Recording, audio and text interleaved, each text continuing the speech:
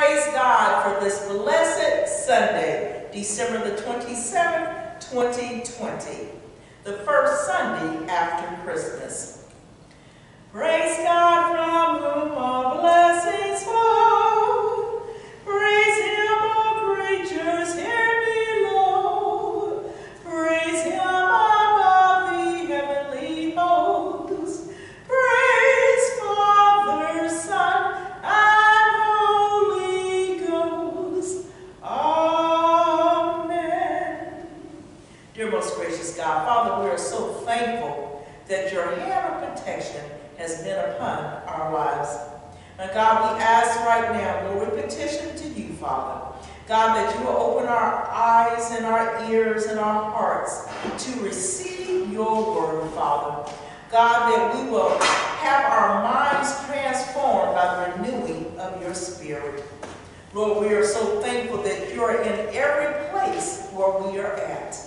There is no separation from you and from your children. In Jesus' name we pray, amen and amen. Our litany for today is Welcome the Light.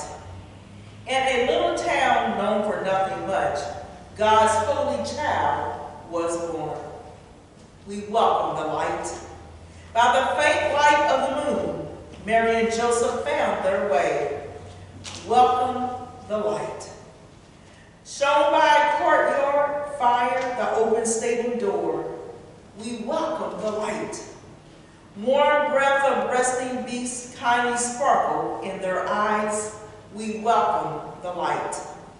In the shadowy stable stall, Joseph kindled a lamp, we welcome the light.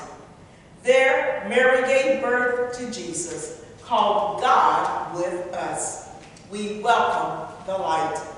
Angels opened the doors of heaven, saying, Glory to God in the heights. We welcome the light. Shepherds saw the sky ablaze, left their sheep and came to see.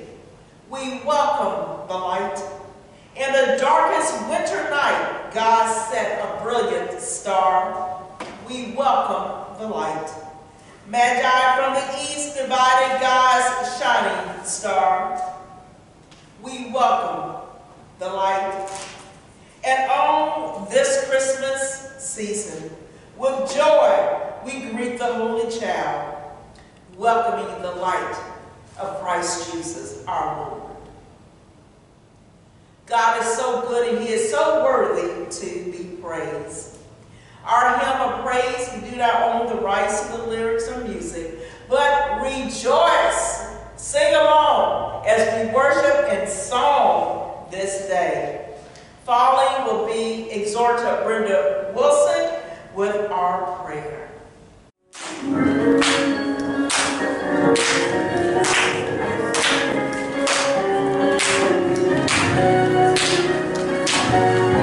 I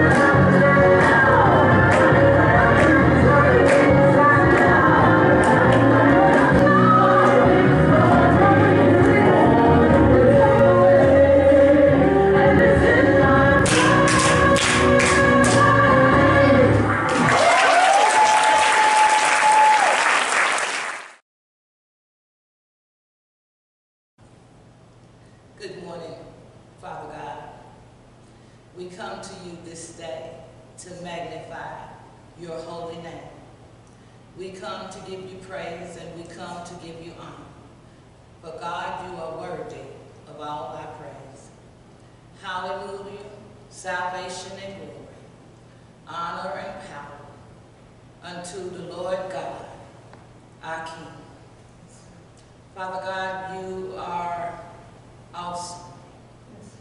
And we continue to bless and lift up your holy name. We thank you, Father God, for another day that you allowed us to see. We thank you, Father God, for our health and our strength and for bringing us thus far through the year. Father God, we couldn't have made it without you.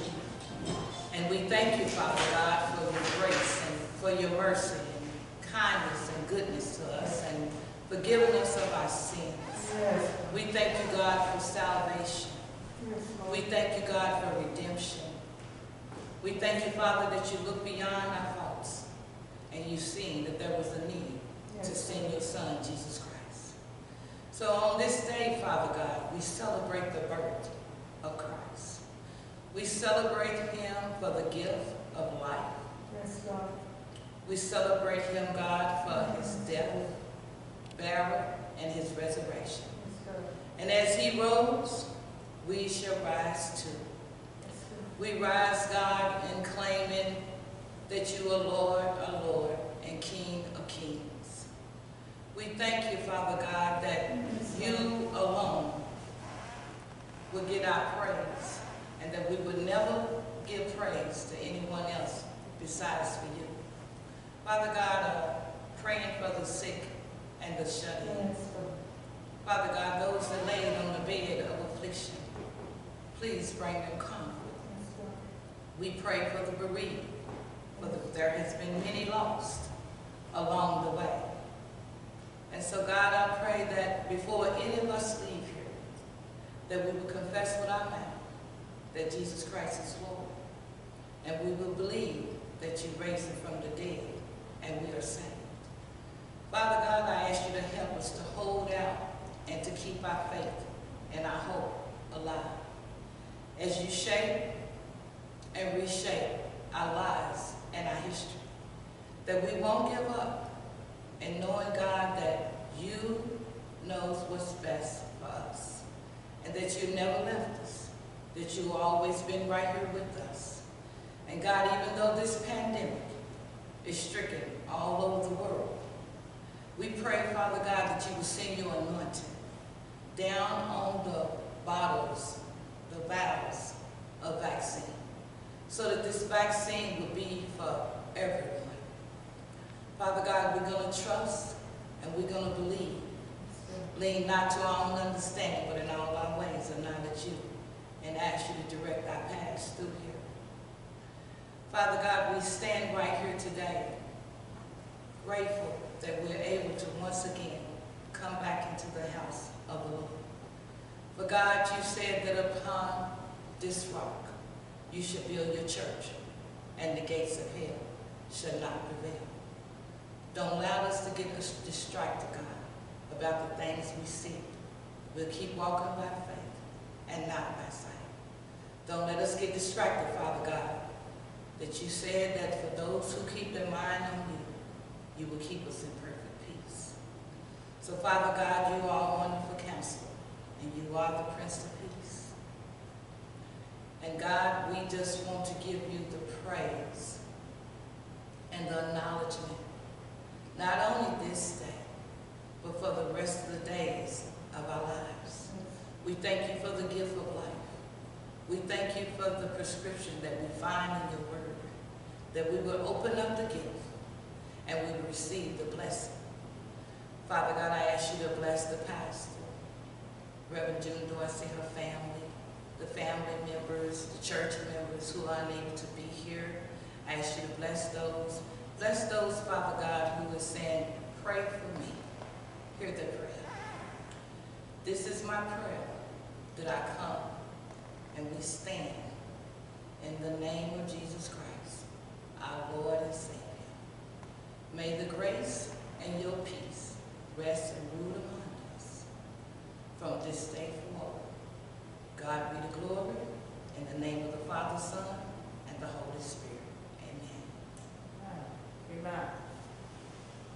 This Sunday after Christmas, the Christ candle represents the light that the Son brought into the world when he was born a little baby, God in the flesh. Titus chapter 2, verses 11 through 14. New Living Translation. For the grace of God has appeared that offers salvation to all people.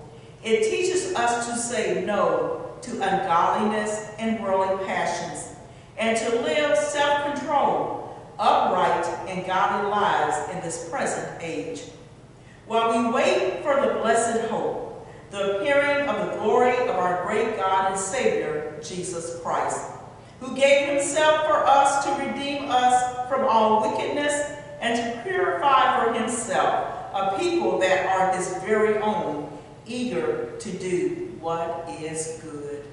From all that dwell below the skies, let the Creator's praise arise. From all that dwells below the skies, let thy Creator's praise arise. Let thy Redeemer's name be sung through every land by every tongue.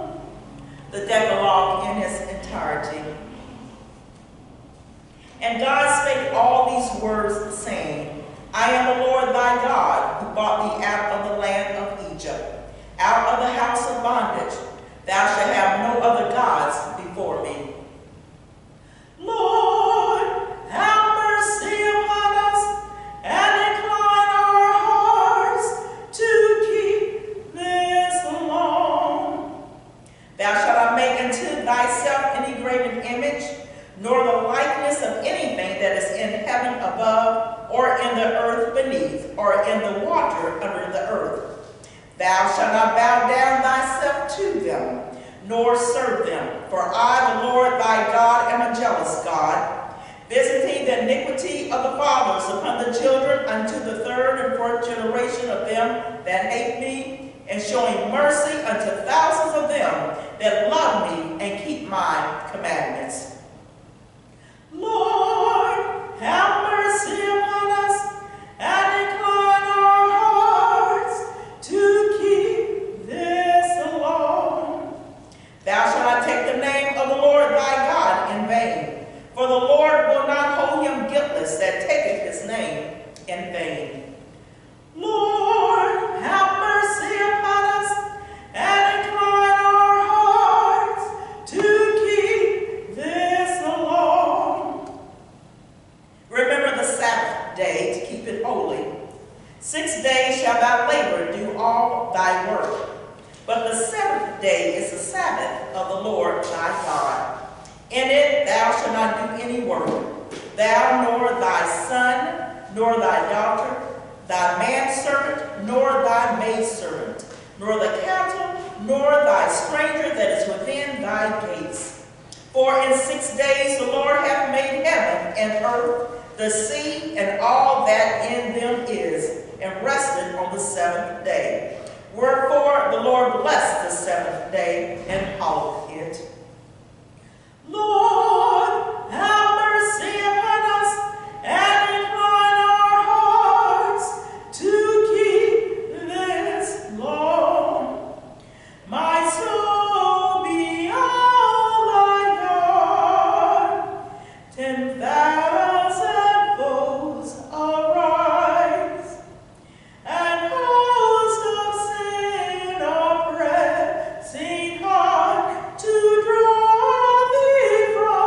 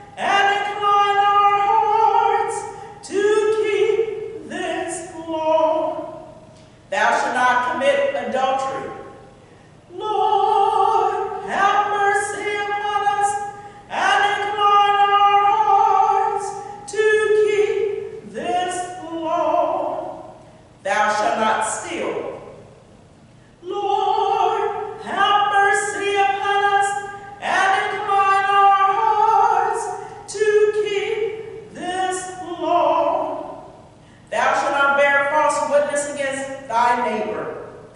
Lord, have mercy upon us, and incline our hearts to keep this law.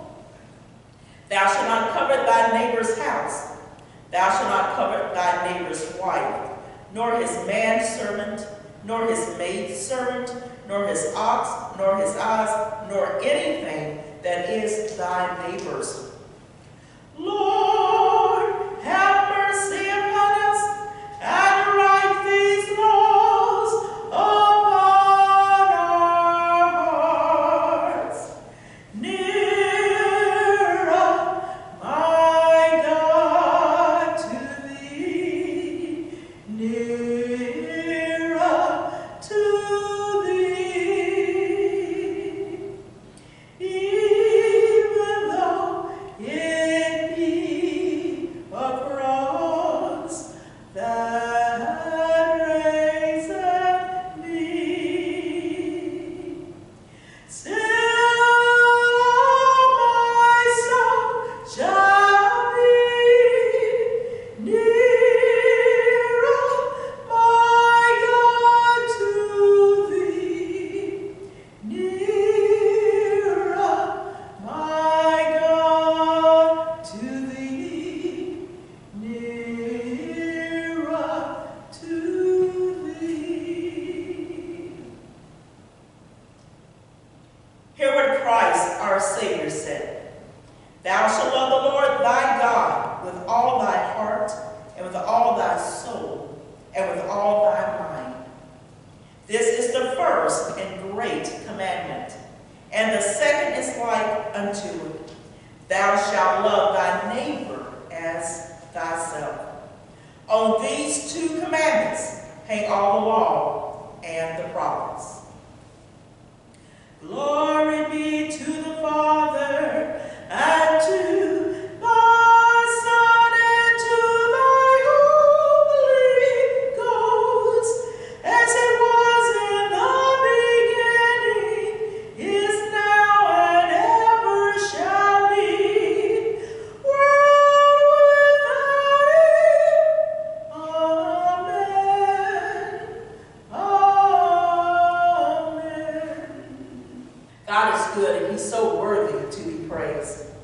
Greetings to the Reverend Carl C. Liggin, Reverend Jean Gallen, Reverend Karen Carter, Reverend James Carter, Reverend Priscilla Taylor, Reverend Nachia Woods, to our exhorters, Sister Brenda Wilson and Sister Brenda Brown, to the steward, deaconess, trustees, stewardess, missionaries, all in the house of God, all of God's children. I greet you in the name of our Lord and Savior, Jesus the Christ. Our scripture text is taken from Titus chapter 2, 11 through 14. I'll be reading from the New King James Version of the Bible. For the grace of God has appeared, bringing salvation to all men, instructing us to deny ungodliness and worldly desires, and to live sensibly, righteously, and godly in the present age, looking for the blessed hope and the appearing of the glory of our great God and Savior, Jesus Christ, to whom gave himself for us, that he might redeem us from every lawless deed, and purify for himself a people for his own possession, zealous for good deeds. Dear gracious Lord, Lord, we thank you as we come to the end of another year. It's the last Sunday in 2020. Father, your hand of mercy has been with us. Lord, it has been a rough year for many. But God, we have not given up, Lord, for it has been your grace and your mercy that has sustained us. Father, just ask right now, Father, that your anointing will fall fresh on all that is listening to your word, Father. Lord, that you will impart a word into our hearts that would take root, Father. God, that we can take into the new year 2021. Lord, we thank you for your grace and your mercy in our lives. And we thank you for our families and our friends, God. Lord, we thank you that even through this year, Father, we have grown closer to you, Father. God, we thank you for listening to our prayers and answering our prayers, God. Lord, we will always give you the praise and the glory. In Jesus' mighty name we pray. Amen and amen. For our title, The Christ Child, Saving Grace. The Christ Child, Saving Grace. Titus 2:11, for the grace of God has appeared, bringing salvation to all men. This is a gift for all humanity, the grace of God to every man, woman, and child. There are two types of grace: common grace and saving grace. Common grace is the favor that God gives to us, manifested in a way that the Lord allows the world to operate, provide sunshine, rain, shelter, food. Common grace is extended to every human being. Then we have saving grace. And saving grace is that favor from God expressed upon those whom he has chosen. And this expression of grace results in salvation. I am reminded in Ephesians 1:11, in him we were also chosen, having been predestined according to the plan of him who works out everything in conformity with the purpose of his will. We, the chosen, have had the blessing of saving grace bestowed on us in abundance. Saving grace is based upon the love of God manifested in the sacrifice of our Lord and Savior, Jesus Christ, for our sins. You see, grace is not a commodity or a substance. Grace is an action of God. Therefore, it has a result. That is what is spoken of in Titus 2:11. The grace of God that has appeared in the manifestation, the sacrifice of Christ, the resurrection, and the indwelling Spirit. The indwelling grace that results in salvation also actively instructs you and I to turn from worldliness in this present age, the age that we are living in. The Greek word for grace is charis.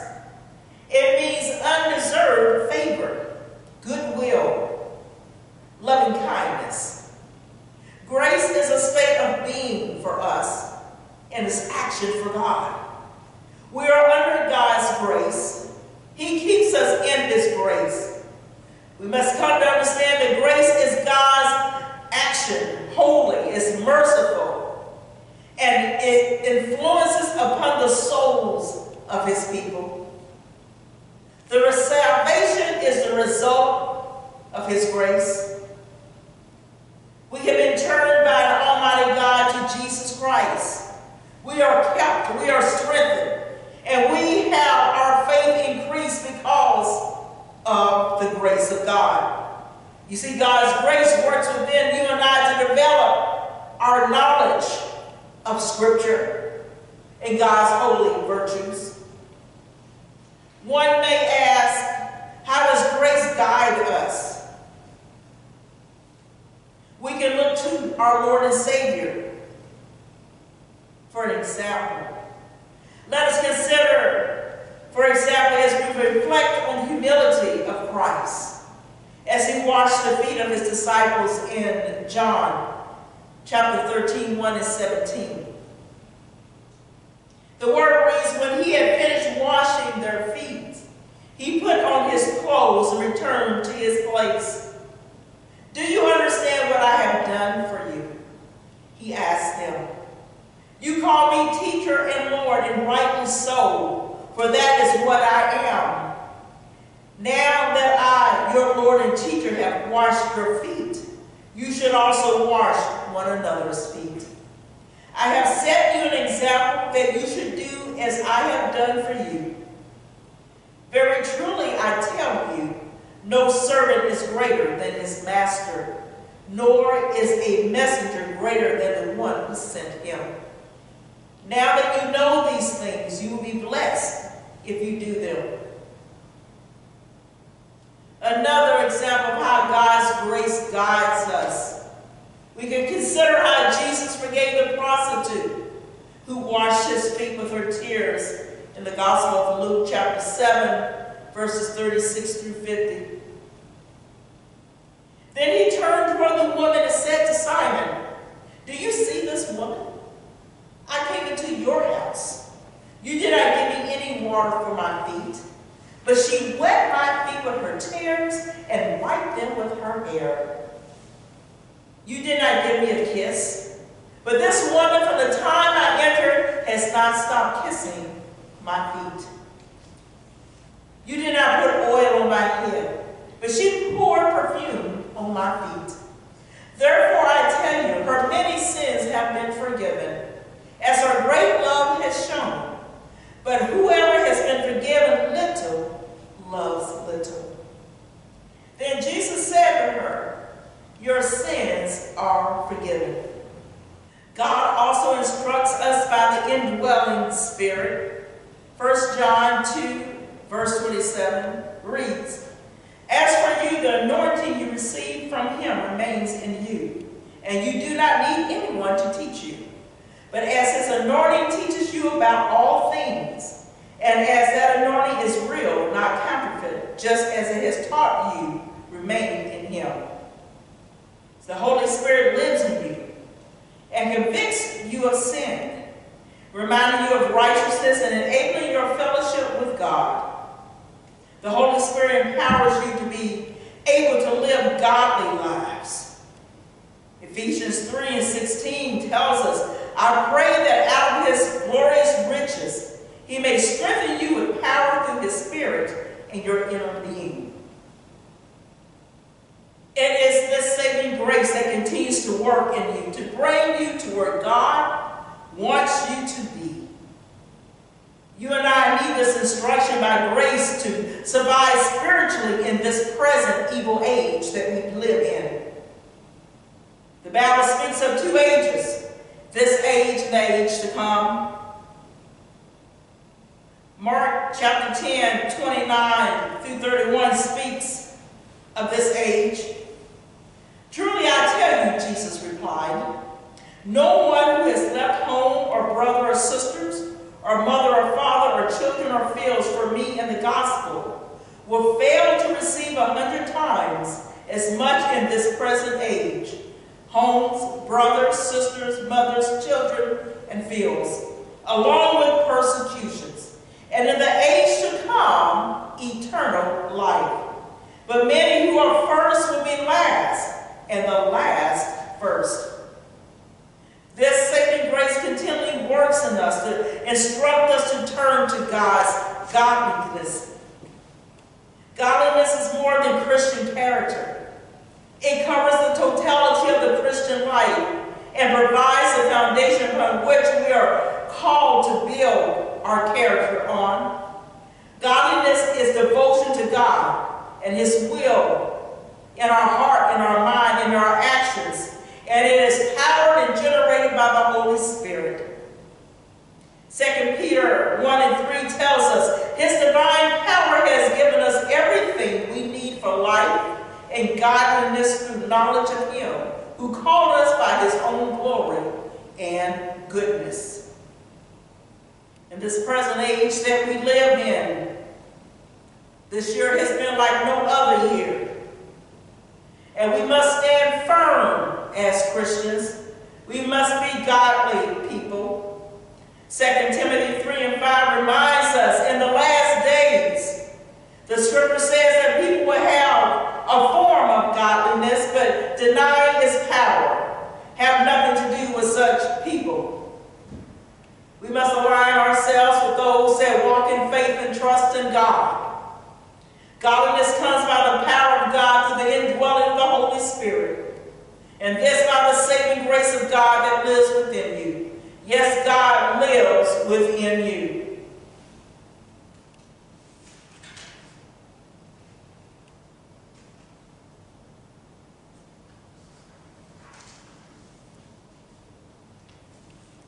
I ask you today, do you look forward to the return of our Lord and Savior Jesus Christ?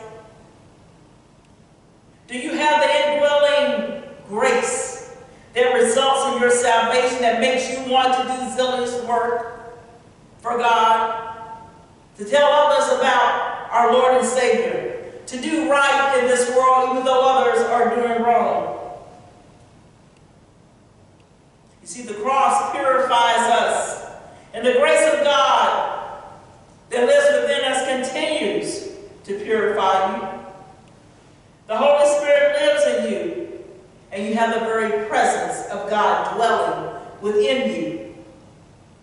With God living in you, you should become excited, filled with the love, eager to please God, zealous to please God, to do His good and holy work. To be zealous means to be devoted to a purpose, fervent, enthusiastic about God. That which is good is centered on honoring God in our lives. The standard of goodness is found in the law of love. Love the Lord your God with all your heart, with all your mind, with all your soul, and with all your strength. And love your neighbor as yourself. And this is all the law and the prophets summarized. Are you eager to do God's good works? In conclusion, we've come to understand that God's indwelling grace is active. It leads you and it influences you. God's indwelling grace brings change to our lives. This grace results in salvation and should every day have a profound effect upon your heart. While we eagerly look forward to the return of Christ, we are reminded to turn away from ungodliness and turn to holiness, to good works. This is the result and manifestation of God's saving grace. Today, take account of your life. Take account. Examine if you find the results of saving grace being lived each day. Examine yourself to see if you're eager to do the good work of God. Examine to see if you look forward to the return of Christ. To see if you avoid the sin of this present evil age. John 3:16 tells us, for God so loved the world that He gave His only begotten Son, that whosoever shall believe in Him should not perish, but have everlasting life. For those saints that love God and are zealous in the work of the Lord, prayers go up to you for God. We stand together united as the body of Christ, that you will continue to be fruitful in God's work, that you will continue to be able to pray for those that persecute you, that you will continue to walk by faith no matter what it looks like, trusting in God and in His righteousness. But there are some that eagerly participate in this world, in this present evil age, and their desire is not to follow after God. But Jesus Christ died on the cross for all of humanity, that none should perish but have everlasting life. And as you listen to the sermon today, if you know in your heart that you've never confessed Jesus Christ as your Lord and Savior, you know that you're not a Christian, you know you've done wrong, and you've participated in this evil world, Jesus Christ loves you. And you have opportunity to change your heart, to accept the Lord Jesus as your Savior. Romans chapter 10, verse 9 and 10 tells us, if you declare with your mouth Jesus is Lord, and believe in your heart that God raised him from the dead, you will be saved. For it is with your heart that we believe and are justified, and it is with your mouth that you profess your faith and are saved. Yes, it's that easy to have a repentant heart. For the one that is thinking right now, how can God forgive me? You've taken the first step with a repentant heart. The Holy Spirit is there with you. You're ready to give your life over to God.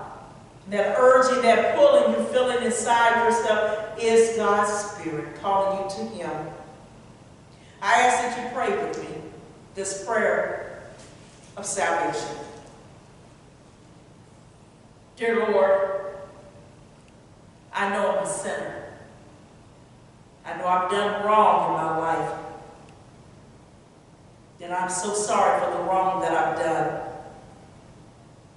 God, I don't want to be lost anymore. I don't want to do my life by myself. I know I need you. So Lord, I ask that you forgive me of all of my sins. You said, if I believe in my heart that you raised Jesus Christ from the dead, that I would be saved. You said, if I confess with my mouth, if I believe in my heart, I'm justified. So God, right now, I believe that you sent Jesus Christ to the cross, your Son, for my sins. I'm so sorry for the wrong I have done. And I accept you, Lord Jesus, in my life as my Lord and Savior. Set me on the right path, Lord. Teach me your ways. Help me to get over the anger that I feel in my heart and in my mind. God, I ask that you would purify me right now. I ask that you would teach me, God, your ways. I ask that you will allow me and show me how to forgive others, God, that I have wronged and they have wronged me. Lord, cleanse my heart that I may come to know you and do good in this earth, Father, as one of your children. This is my prayer I ask in the name of Jesus the Christ. Amen. If you prayed this prayer and you're sincere in your heart, you are saved. You are a child of God. This Christian walk will require you to pray and require you to come into a closer relationship with God. You have salvation. And now you need to learn how to draw near to God. How to pray, how to read the scriptures. You need help developing your faith walk with God, to trust in God. And we're here for you. You need someone to pray with you. We ask that you call 502-417-4634, and we will offer prayer to you. We will offer up prayer to God. You may also send a message through our church website, Ralph Avenue AME Church.org. Send your prayer request to us, and we will pray for you. We will keep your information confidential. God loves you, and so do I. Go into this new year with a new meaning. Go into this year with Christ as your Lord and Savior. Stand victorious, body of Christ. You are not alone. God loves you. I love you, and may God continue to bless you as you labor in His kingdom. Let us repeat the Apostles' Creed. What we believe in is the body of Christ. I believe in God the Father Almighty, maker of heaven and earth, and in Jesus Christ, his only Son, our Lord, who was conceived by the Holy Spirit, born of the Virgin Mary, suffered under Pontius Pilate, was crucified, dead, and buried. The third day he arose from the dead. He ascended into heaven and sitteth at the right hand of God the Father Almighty. From this he shall come to judge the quick and the dead. I believe in the Holy Spirit, the Church Universal, the communion of saints, the forgiveness of sins, the resurrection of the body, and the life everlasting. Amen and amen.